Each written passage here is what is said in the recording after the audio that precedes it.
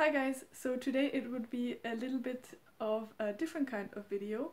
I think I mentioned already that I also play a lot of board games next to the reading that I'm doing.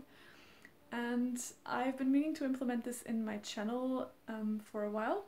So today I thought I would talk to you about 3 board games that I really liked recently. They're particularly suited for somebody who is not playing a lot of board games but would like to go into that.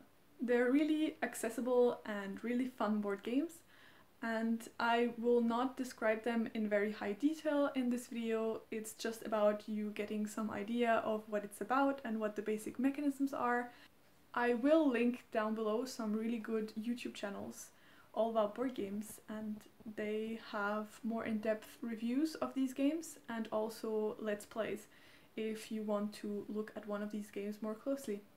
I hope you have fun watching this, and without further ado, let's get into the games. The first game I want to mention is a game by German developer Wolfgang Warsch called Quacksalber von Quedlinburg, or in English Quacks of Quedlinburg.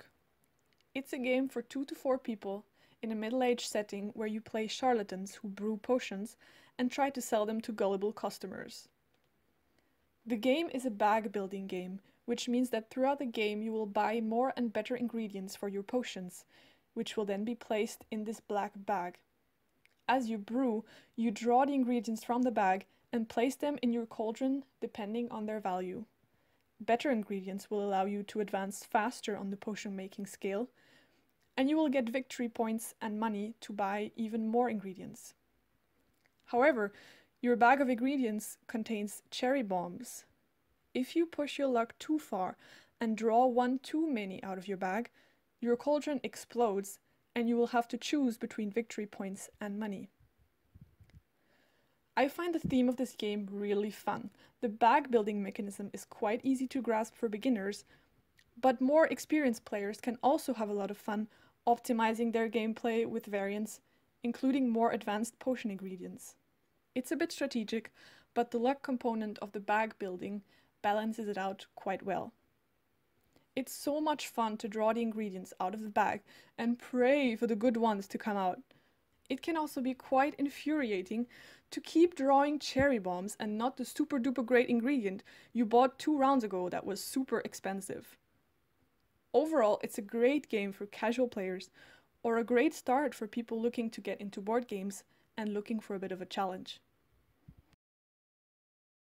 The next game I want to discuss is Shadows Amsterdam, developed by Mathieu Aubert. This game is great for bigger groups of up to 8 players looking for a quick game of about 30 minutes. In this game, players split into 2 teams who will play against each other in real time.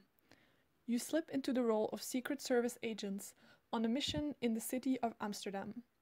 1 player in each team will be the team leader at the headquarters, giving instructions on how to proceed and where to go to find 3 clues while avoiding the police, which will be just interfering with your investigation. The knack of this game is that the team leaders can only communicate with their team using pictures.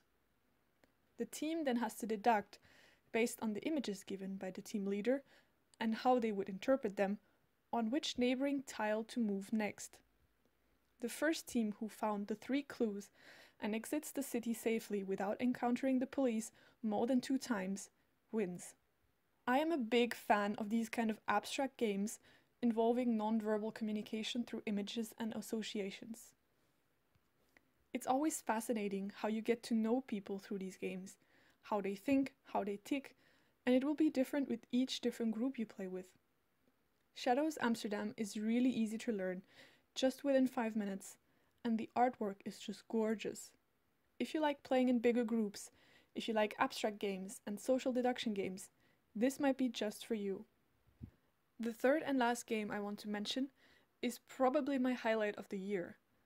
Detective, a modern crime board game, is a cooperative investigation game for 1 to 5 players and was developed by Ignacy Trzewiczek. If you've been watching my channel, you might know that I love detective stories and mystery fiction. Well, this game is the perfect blend of cooperative board gaming experience and serious Sherlock Holmes style detective work. In this game, The players are investigators working for a fictional American intelligence agency. The game includes 5 different cases that are all connected within a bigger story arc. Like real-life detectives, you have to take notes, make mind maps, and above all, manage the time and the resources available to you wisely. Each case usually comes with a time limit, say you have 2 days to solve the case, and each action you choose, having samples tested in a lab, going to court for a trial transcript, interview witnesses, costs a specific amount of time, and you have to decide as a team which lead is worth following, or if you think another lead might send you on a useless goose chase. A really great addition to the gameplay is the agency server, which is a homepage you can log on to, you just need a computer and the internet, where you can look up suspect files, store lab results, and do DNA matching analysis. You might learn some information in one case that will seem completely irrelevant at first, but might be crucial in the following case. This game is incredibly immersive. I really did feel like a real investigator. You have to make some tough choices. Is it worth the time investment to exhume this body, or should I rather interview the suspect? It gives you such an adrenaline push to invest the last hour at your disposal to do the DNA matching on the database, and yes, the DNA matches, we have our killer. I played the 5 cases with my husband in the space of 2 weeks, and we were constantly talking about the cases, trying to tie loose ends, and speculating about leads that we chose not to follow. If you like detective stories, crime fiction, or thrillers, and you don't mind investing 2 to 3 hours immersing yourself in a case with a bunch of friends, this game is for you. So that's it, guys. That's the 3 games I wanted to gush about today. I hope you enjoyed this insight into my other hobby next to reading. I want to continue implementing board games in my channel, so please let me know in the comments below if you like this video. Are you interested in this at all?